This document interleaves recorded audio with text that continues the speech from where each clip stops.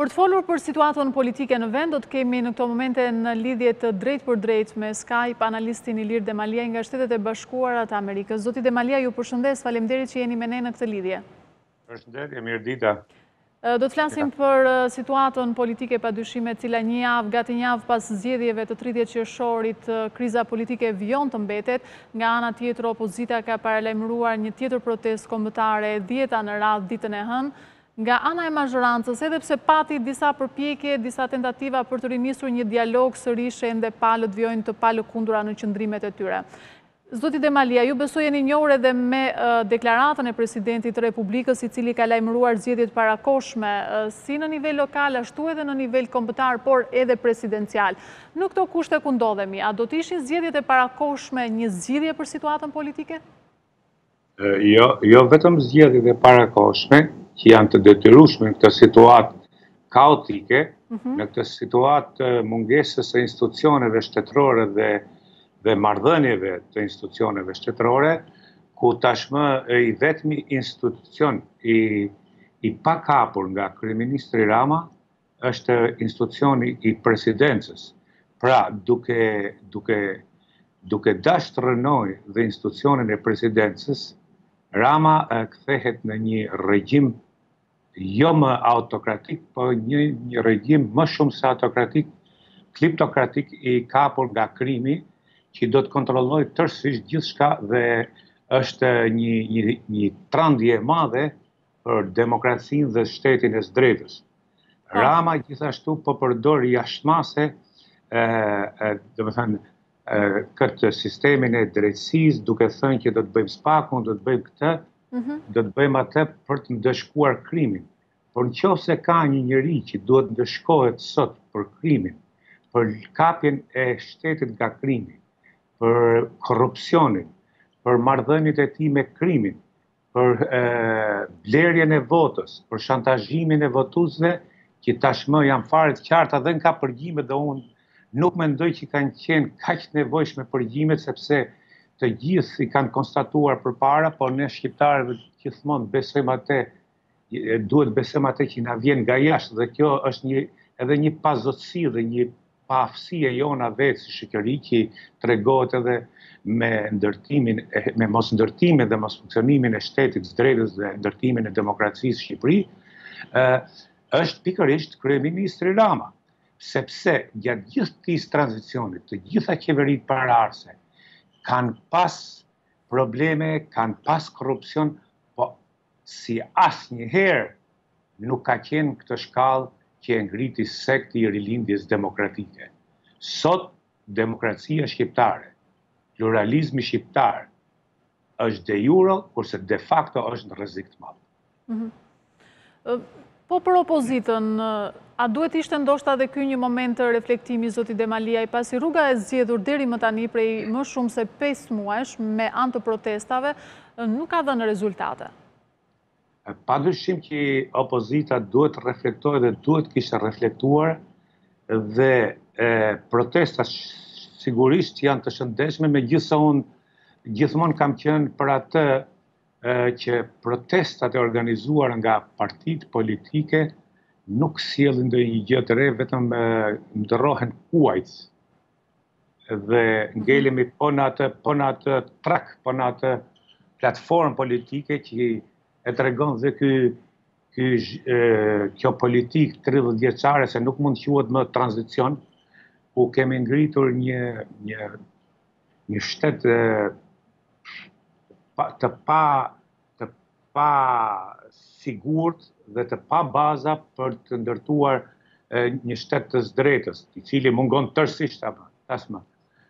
Dhe për këtë Rama përdor reformën drejtësi, dhe ajo që duhet të them, opozita duhet kishte reflektuar, dhe opozita duhet kishte reflektuar duke filluar që nga ndryshimi i saj, që nga ndryshimi i strategjisë, që nga ndryshimi i mënyrës menduarit. Për shembull, opozita nuk mund dilte dhe të thonte që është fitore këto zgjedhje. Jo, këto zgjedhje nuk ishin, dhe të dyja palët luajnë me shifrat e zgjedhjes. 20, 21, pjesëmarrjes, po. Kjo është fare e paransishme. Gjithë kjo fars tregoi se popullin përgjithësi është tashmë i neveritur nga kjo klasë politike. Është i neveritur dhe me të drejtë është i neveritur dhe prandaj them që asnjëherë protestat politike, protestat e partive politike, të organizimeve të organizuar nga partitë politike nuk japin rezultat se nuk janë protesta popullore për përmbysje. Për shembull, kishim rastin e fundit në Hong Kong ose në vende të tjera, nuk i bëjnë partitë politike. Partitë politike janë pjesë e funksionimit shtetit e marrëdhënieve pozit-opozit. Vetëm në vendet autokratike, në vendet ish-komuniste vazhdojnë partitë politike bëjnë protesta opozitare. Nuk partia politike është senat, është kongres, është në aty për të debatuar, për të replikuar, për të përballur për funksionimin dhe për të bërë ligjet. Nuk janë partitë politike për të dalë në rrugë. Mirë po, në anën tjetër, se tash gjithë po i dalim të zgjuar dhe po themi nuk duhet kishte dalë Partia Demokratike. Po nuk kishte alternativë më, se Partia Demokratike në parlamentin e Edi Ramës dhe Gramoz Ruçit, që po instalojnë një diktaturë, absolutisht nuk bëhet fjalë më për diktaturën e tipit Enver Hoxha. Kjo është më e tmerrshme. Kjo është më e tmerrshme se kjo zgjat duke pretenduar që ti je në liri. Dhe nuk kishte më funksion opozita aty. Opozita në parlament ke trajtoi, opozita në parlament përbuze, opozita në parlament trajtoi në mënyrën më arrogante, më brutale dhe sigurisht kishte humb gjithçka në atë parlament dhe nuk kishte më asnjë vlerë qenia e asaj opozite në parlament. Kështu që në mendimin tim, pavarësisht se është një rast i paprecedent në botë, opozita me daljen nga parlamenti, paktën krijoi një situatë ku ti thot dhe ndërkombëtarëve, që ndërkombëtarët janë shkaktarët, kanë vetë kryesor, po sigurisht dhe ndërkombëtarët duke përkrahur gjithmonë qeveritë e radhës për një lloj stabiliteti ose edhe për një lloj moskokçari ose edhe për një lloj përfitimi që kanë ndërkombëtarët nga ndetja në Shqipëri, sepse rrogat e majme që i marrin ato gjoje nga Këshilli i Europës janë kurriz shqiptarëve. Do t'i paguajë shteti shqiptar ato borxhe. Po shqiptarët janë pak naiv dhe nuk futen thellë në analiza. Kështu që e gjithë kjo situatë ka krijuar këtë tash që jemi para një fakti. Shqipëri është bllokuar gjithçka. Po, zoti Demalia. Tash kemi një datë. Dhe më falni, po jo ashtu, Rama e ka shfrytzuar shumë këtë punën e ngritjes së drejtësisë e sistemit të gjykatave e njërin tjetrën si të pavarur. Mirë po, Rama që kërcënon me burg, e para kryeministri nuk është trup gjykuese që të kërcënojë me burg. Nuk ka kryeministër që të kërcënojë me burg. Në shtetet demokratike, në shtetet moderne perëndimore, kryeministri nuk del dhe jep sentenca sikur të jetë prokuror. Vetëm në shtetet diktatoriale dhe post-diktatoriale ndodhin këto gjëra. Ashtu edhe Basha e ka gabim kur kërcënon me burg. Zotri, kryeministri një shtetit vjen si menaxhuesi i shtetit për një mandat. Kaq. Nuk ka punë. Prandaj them unë që ne sistemin e drejtësisë e kemi të kapur sepse akoma komandon kryeministri, jo zotëri kur sistemi i drejtësisë. Teksa në Shqipëri nuk ka ndonjë nxitje konkrete, dua të them nisma të ndërmarrë për zgjidhjen e krizës, Diaspora shqiptare ka paralajmëruar mbajtjen e një tubimi patriotik në Washington me një thirrje drejtuar presidentit Donald Trump të ndërhyjë me argumentin se Shqipëria nuk duhet të kthehet në komunizëm prej synimeve të errta të fondacioneve të huaja. Ju si e shihni këtë organizim?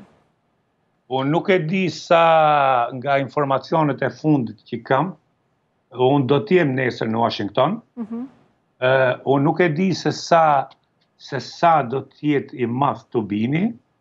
Kjo do t'shifet nesër. Unë do t'jem për të raportuar ke juve. Dhe unë mendoj dhe me ato organizatorë që fola që ky tubim jo patriotik, po ky tubim duhet t'jetë spari si qytetar amerikan që jemi dhe si shqiptarë amerikanë duhet jetë spari për interesat, jo vetëm Shqipërisë, por edhe interesat e Amerikës. Sepse Amerika në këtë kuptim, sepse Amerika ka një eksperiencë të hidhur si me Husseinin, si me Noriegën, si me Miloševićin, duke i përkrahur në momente të caktuara për një stabilitet rajonal dhe duke liruar korrupsionin, duke i liruar lidhjet e tyre me krimin për interesat amerikane, i është kthyer në bumerang më mbrapa. Kështu që ne shqiptarët nuk duhet lejojmë që të ndodhi kjo në Shqipëri, dhe nuk është vetëm korrupsioni në Shqipëri, por është edhe në Serbi, prandaj kjo është dhe lidhja e treshes Vučić, Rama edhe Thaçi. Kur kërkoni ndërhyrje nga zoti Trump, nga Shtetet e Bashkuara të Amerikës, në çfarë kuptimi? Duhet të jenë më të pranishëm? Duhet vinë ata me një draft konkret për zgjidhur situatën politike? Duhet filloj mos përkraja e kësaj qeverie me të dërguarit e administratës Trump, siç është zoti Palme.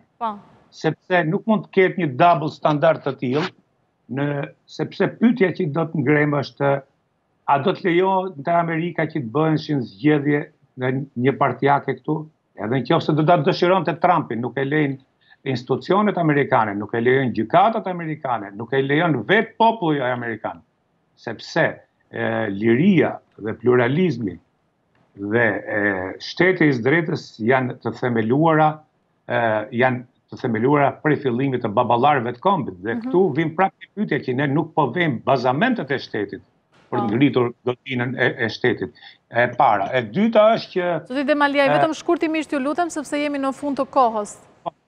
Kjo është kryesore. Domethënë nuk duhet Rama nuk duhet ta shfrytëzoj gjëja atë për krajën amerikane për të ngritur drejtësinë në Shqipëri, dhe mua më duket e pamundur, dhe po ju them që vetë amerikanët në vetvete e kanë pranuar dhe ndërkombëtarët, edhe po të shohim këto të fundit, deklaratat e fundit të ndërkombëtarëve, kanë arritur në një pikë që sistemi, kjo reforma në drejtësi në Shqipëri është e dështuar, sepse Pallati i Drejtësisë do të ngret me gjykatës shqiptar, me prokurorë shqiptar, me ata që janë në masën 95% të korruptuar rënd dhe një 5% që korruptuar lehtë. Pra, a mund të ngresh një sistem drejtësie me këto njerëz? Me Ulsi Manjën do të ngrehet sistemi i drejtësisë? Kjo është Ulsi Manja që ka vjedhur votën shqiptarëve?